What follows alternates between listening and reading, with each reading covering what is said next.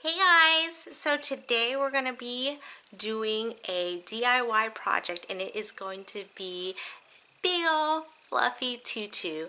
I got inspired to make this tutu right here because I was making tutus for my little sister-in-law and I was like, you know what?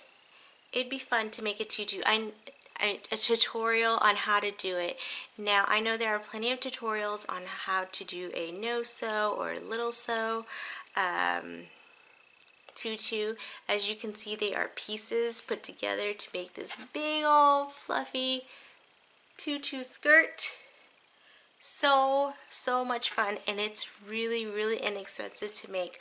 I know that when I was looking at tutus at Hobby Lobby for little toddler type girls, they were like $22, and even at that, when they were 50% off after their marked up jacked up price, it was $11. And let me tell you, for $11 I could make two awesome customized color tutus. And for this only cost me, because this is an adult size, this cost me about maybe $7-ish, less than $10 for sure. But if you go online, they're really expensive. It just takes some cutting and some of your time, and then you will be a fairy princess in a couple hours. So if you guys want to see more and want to know how to make one, then stay tuned. So the materials that we're going to need are tulle. I got the kind where it is already on a spool. It is a lot easier. I can tell you or show you guys how to make it by buying the tulle off of bolts. So you have to make your own strips. Unfortunately, there's some benefits to buying it like this. It is cheaper to buy it on here and make strips yourself. The downside is that you have to make strips yourself. The upside is when you buy it like this, there are a lot of fun colors that just doesn't come in this. Especially when you try to buy this at stores, they usually come in very popular like wedding colors because it's usually made for weddings and other special occasions. So like really funky colors are really hard to come by. But with this one right here, I do have, you know, like there are different colors, and not everything in this color spectrum comes on this. So it's up to you. I can tell you how to make it either way, but for simplicity's sake, I'm going to show you guys how to make it from tulle on a spool. These are 6 inches wide by 25 yards long. You might be thinking, that is a lot of material. But the thing is that when you make it, you have to consider how long you want it, who you're making it for. If you're making it for small children, then you're not going to use as much. And yeah, so, and it just really depends on how many colors you use. The more colors you use, the more you can get out of each one of them, because you could probably make multiples. So if you're only doing one color, if you're doing 2 colors, then you're going to need, you know, more. And it also depends on how fluffy you want to make it as well. Second thing you're going to need for my version of making this kind of almost no sew, but maybe a little bit of sewing tutu is elastic. Now, if you watch other tutorials, other gals may have suggested to use ribbon. For me, I just like to slip it on and slip it off instead of just tying it on and tying it off. So I got elastic. Now this is 1/4 of an inch elastic. It's very narrow. The reason why is because I pull this, when I show you guys, I'll show you that it's a slip knot, and so I pull it very tautly, or very tight, so there's no need for me to, you know, have wide elastic. If you want to have more of a band and you feel like that would be more comfortable for you, then by all means, you can always, this is a wider elastic, and as you can see, I didn't pull it as taut, and so you can still have it band and, you know, whatever. Now, if you, like I said, if you decide to make it like me, or you decide to pull and make the knot very tight, there's no point. You're just kind of stretching out the elastic, which is a mistake that I made the very first time I made one of these tutus. So it was kind of a waste of time and money and effort to, you know, buy the wide elastic whenever I just needed something that stretches and I'm gonna pull tight anyway. And then some very sharp scissors. Now, it doesn't matter where you get your scissors from. If you don't have very sharp scissors, I recommend go get some, especially when you're cutting things like fabric and especially tulle. You need some sharp scissors. Now, these are very cheap scissors. These are probably from like Big Lots or like the dollar store, but they're brand new, so they've never touched anything else but fabric. And so these are, though they're cheap, they haven't touched paper, so they're not dull. You need sharp scissors. Sharp scissors just make everything look better. They're not going to tatter the material. It's just going to make your life a lot easier, because even though we're using tulle on a spool, we're still got to cut each piece accordingly. And then last but not least, it's optional. If you decide to make it a sewing thing, then you're going to need either needle and thread, or you're going to need your sewing machine to make a waistband. If you guys sew, then you already know how to make a waistband, but I'm going to still show you guys how to do it.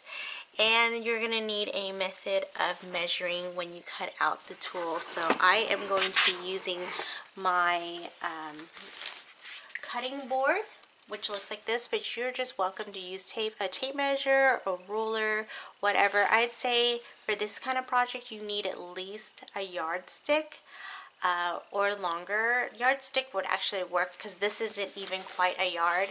I used to be an avid sewer, so I actually have one of these, but honestly you don't have to have one of these. You need to at least have, I would say, like a yardstick, and I think every household always has a yardstick. If not, a ruler would work just as fine. It's just a little bit harder to work with because it's not that long. So let's get started and I'll show you guys exactly. I'm going to put you up close to how I'm going to be working this, and I will let you guys see what I'm doing. So stay tuned. Okay guys, so I tilted my camera so you guys can see exactly what I'm doing. So first thing you're going to need to do is you're going to need to measure how wide or long it is going to be. So quick fun tip is, people think that their waist is down here where like your hip bone is, but your natural waist, keyword is natural waist, is actually 2 inches above your belly button. So that is the smallest part of your abdomen that goes in. So to give you that hourglass look. So I like to actually lay my tutus right there, and actually what people consider as high waist, that's where it usually lands. If you already know how big your waist is, you can always just measure it out and cut it. But I like to just kind of, whatever, loosely, if you guys can see, loosely measure around your waist, and then then take that and cut it there. Now you're going to be like, well, you said you're going to sew or glue the things together, but let me show you a secret about how people make waistbands. So usually how people make waistbands is that they will take the exact measurement of their thing and they're going to overlap it by an inch, so, or around an inch, and that is how you can make something, whatever, make a waistband for usually pajama pants and things like that. They usually use an elastic band. Or people actually sometimes they'll measure an inch short, so it'll be almost like 2 inches in. So you basically lose an inch because, again, this is elastic. It will stretch to what it needs it to be. So don't worry about that. Now at this step, you can decide to hand sew down the elastic and you know, to keep it together, or you can use a hot glue gun or fabric glue if you're going to use any kind of adhesive fabric glue to adhere these things together. But for me, I actually have a sewing machine out. I actually have a sewing machine on a desk in a room. I kind of call it my sewing room, but I share it with my husband. He has his computer techie stuff on another desk in that same room, so it's our recreational roomish type thing. Hobby room, I guess you could say. So I'm going to hop in there and I am going to do a quick stitch and reverse stitch up and down a couple times to make sure that it's going to be secure. You guys don't need to see that. This isn't a sewing lesson, so I will be right back. Okay, so I am back, and as you guys can see, it is stitched. You guys don't really need to see the stitching, so that is that. I got my thing. Mine is going to be kind of loose-ish, just because I want to be fluffy, I want to be comfortable, and because I'm using such a narrow band, it's just going to be fun like that. So that is that. Next, we're going to take our tulle. So I got the 6-inch wide. It's going to look extra fluffy.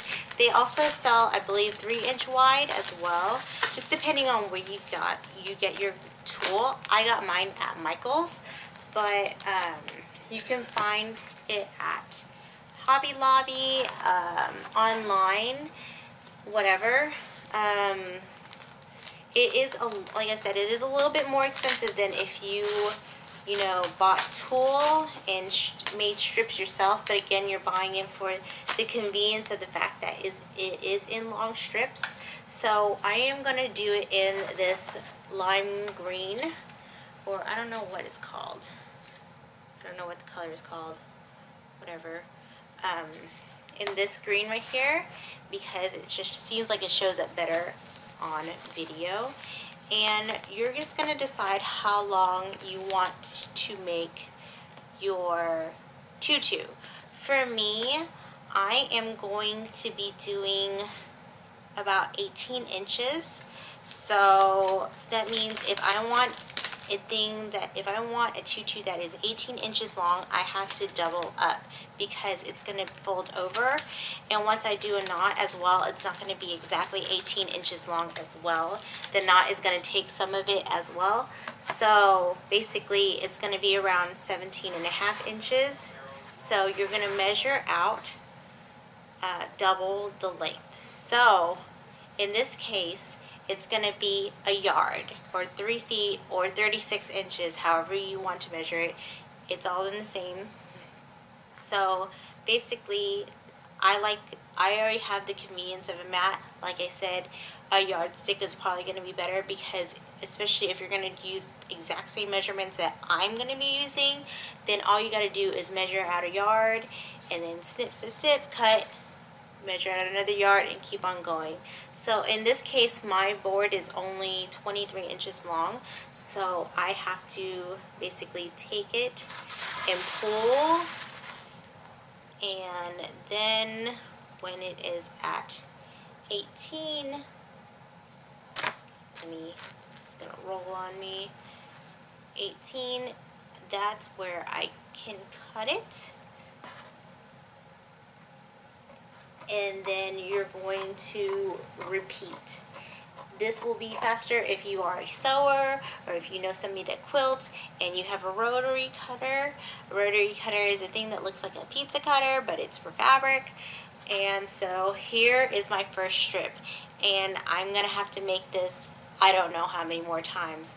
I would say probably I'm going to make this whole roll. So I'm gonna cut the whole freaking roll. So that is that. So just keep on going. Again, I'm going to show you guys how to do that again.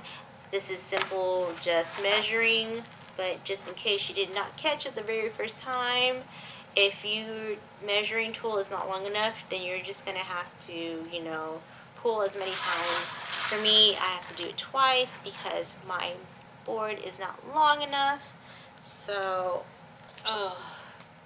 so then we're at 18 inches twice, or in this case, it would be a yard. If I had a yardstick, that would be great. And then cut down to make your strip. You don't have to make this super straight. The thing about tulle, it is very, very, very forgiving. You don't have to make it perfect. It doesn't have to be perfect as long as you try your best to make it as perfect as you can. But again, it doesn't have to be like totally like pin straight. So I have 2 strips. I'm going to turn the camera off and do the others, and I will be back to show you guys how to make the knot. Okay, so now as you guys can see, I have cut the 2 colors that I'm going to be using today. So I'm going to be using a shiny like lime green and a regular light pink.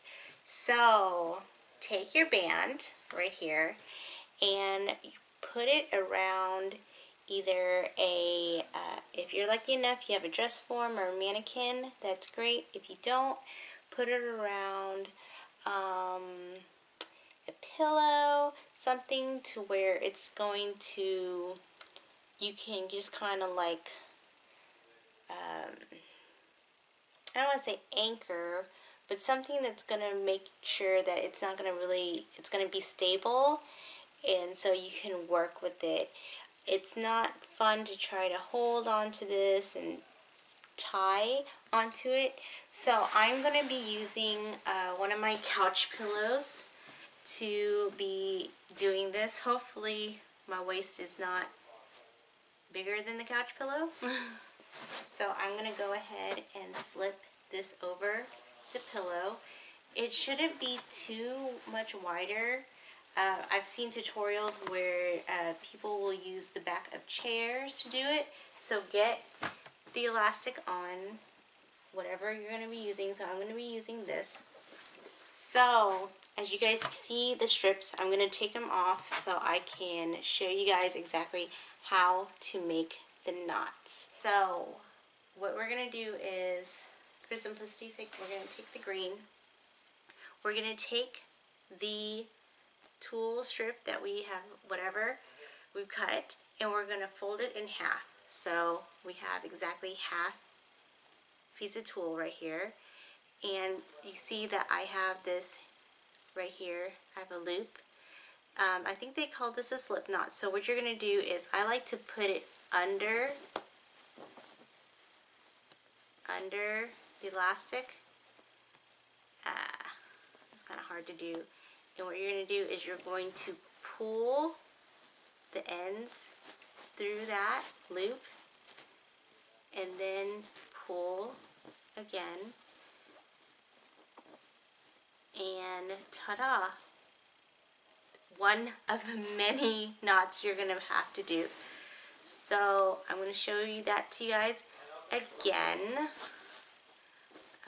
So yeah, it's going to lay a certain way. So there you go. So ta-da! So let's try to see if we can get a close-up of how to do this. So we have our tulle that is folded perfectly in half. We're going to slip it underneath like that, and then you guys see the loop.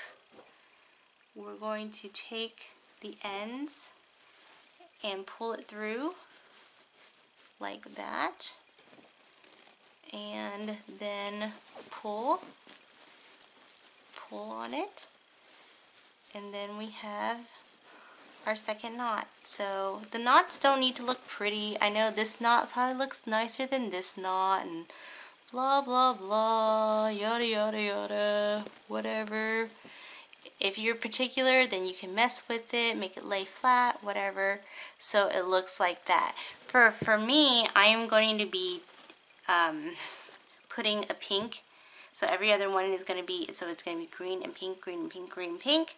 And I will be back with the finished product. So, yeah. So if you guys want to see it again, I'm going to do it one more time with the pink. So we're going to take a pink. We're going to fold it in half. It does not have to be perfect in any way, shape, or form, like that. We're going to slip it underneath the elastic. See, and then we have a hole right here, and we're going to pull it through like that. And then presto whammo bammo. We have a pink piece. So you guys can already see it coming together.